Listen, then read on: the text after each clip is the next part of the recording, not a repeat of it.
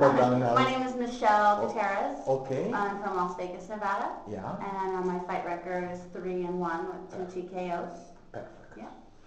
My name is Felice Herrig. I'm from Chicago, Illinois, and my ring name is Lil Bulldog. Okay.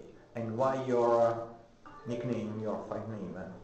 My nickname, I got my ring name because of my tenacity in the ring. Like I'm a brawler. Like I just like to get in there and mix it up and like move forward. And when I was an amateur kickboxer, my coach was like, Felice, you're like a bulldog. You just want to get in there and you just move forward. You never want to move back.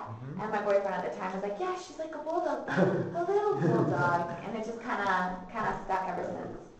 And my ring name is La Diablita, which means little devil girl in Spanish. I'm sure you all know, you know that, right? Yeah. So I got my name. My first boxing coach was Hispanic, and as well as I am as well.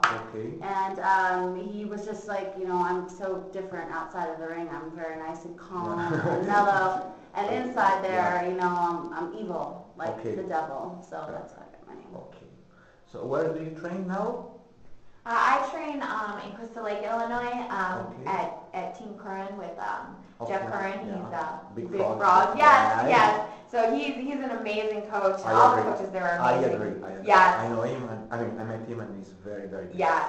Very knowledgeable to the sport and just coaching. A lot of fighters actually don't make good coaches. I'm not saying they're not out there, but Jeff is great at the fighting aspects and the coaching aspects. So it's nice because he can relate, you know, to you as a fighter, which a lot of coaches can't really relate. Don't necessarily know like what you're going through when you're cutting weight and whatnot. I'm actually at 2 gyms right now. I am Vanderlei Silva's first female fighter that he's ever had. And I'm doing my stand-up there, and I'm doing my jiu-jitsu at a gym called Throwdown in Las Vegas. So, just, how do you see Pat Curran going into Bellator? Pat Curran. Sorry. Honestly, a lot of people, I think, underestimate Pat Curran. He came into Bellator as an underdog. He beat Roger Huerta. He beat Tony, I don't know, Ayada, or I don't know what his name is. But he's fighting Eddie Alvarez this week in Bellator. And I've been watching, and I've been training beside, you know, Pat Curran every day at the gym. And he's a beast. And I think that he's going to shock the world. I think that maybe Eddie Alvarez is underestimating him a little bit. Cool. I think that the entire MMA community nobody probably underestimated him. Well, especially because Pat Curran, he's so shy and he's so humble, so he's never really out there like, you know, even like promoting himself or like pumping himself up, you know, but so that's what I'm here for.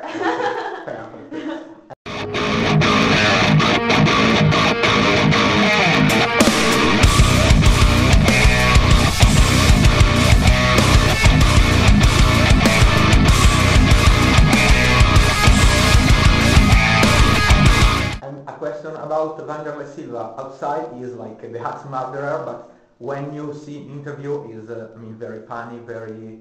He's the most amazing man. Like when he fights, he's a completely different person. And outside of the ring, he's very compassionate. He's very sensitive. He cares about his fighters. He would give me the shirt off his back if I needed, and you know he's put a lot of faith in me, and you know I appreciate everything he has done so far. Cool. How does it feel to be not only one of the first and the top women in the world, because you're among the strongest women in the world, because MMA actually makes the stronger person, also the first woman to be on a video games? I'm really excited about being, you know, one of the first females to ever be in a video game, just because it's, you know, it's groundbreaking, of course, and it's like our manager said, like it's like a trivia question. Like someday down the road, people will ask, like, who are the very first 2 female fighters, you know, to ever be in a video game? And it's nice to be the first, because that when you're the first at something, that means you're a pioneer, and that means that you go down in history. So years from now, like people will be talking about it. So your name like will live on forever. Yeah. For me, I feel it's like a dream come true. I have spent many hours and days in the gym, you know, making no money fighting and, you know, making sacrifices with my child. I have a child, you know, bringing her to the gym with me every day. You know, we sacrifice a lot for this sport, and I kind of feel like I'm getting paid back a little bit for it now because I'm the first one of the first females to ever be in a video game. Okay, since you mentioned it, in Italy we have Alessio Sakara, and his story is very touchy because he grew up in a poor, in Rome, in not a very rich environment, so he sold everything he had and he went to Brazil to train and to pay his bill, he fight like in underground fighting, and I guess a lot of fighters has very interesting story. Yeah.